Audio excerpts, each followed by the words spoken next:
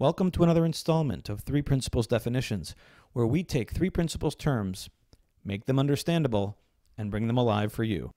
Three principles terms and jargon might seem flabbergasting at first, but if you get these definitions sorted in your head, those brain-numbing 3P talks that you've been trying to digest will actually start to make sense. Each Three Principles Definitions installment will consist of a commonly used three principles word or phrase. We will try our very best to specifically define it. We will also try our very best to specifically define what it is not. I'll try to make you use it in a sentence, but if I can't do that, we'll try to find someone else using it in a sentence for you. Let's get started. Today's word is mind. Here is a great example of a word that can get really misused and misunderstood. For most people, the word mind conjures up images of the brain, or for those a bit more sophisticated, the word mind might conjure up images of thoughts or ideas, mental activity.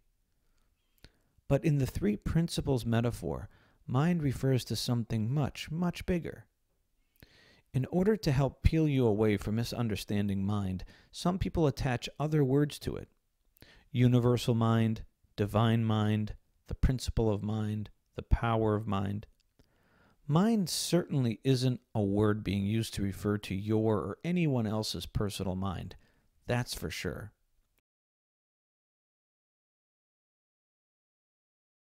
Specifically defined, mind is the energy of all things. Mind is the source of everything. Mind is everything. Anything created resides within mind. Mind exists even before creation, even before time. Inconceivable! Inconceivable. Inconceivable! You keep using that word. I don't think it means what you think it means. I know, that's really beyond the ability of our little brains to comprehend. So here's a hint. In order for creation to exist, it needs mind. But mind doesn't need anything to exist. Another hint? Mind is a shapeless, endless, infinite nothingness. But mind is also all physical and mental form, a paradox.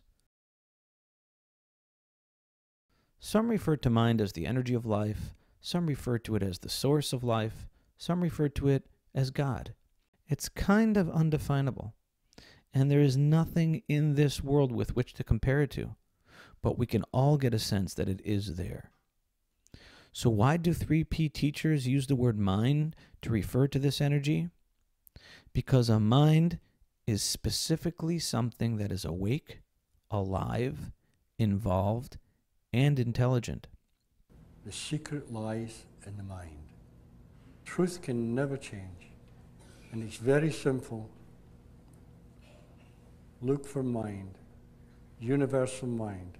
Another name for universal mind is God, because what you call God is the universal intelligence of all things, whether in form or formless.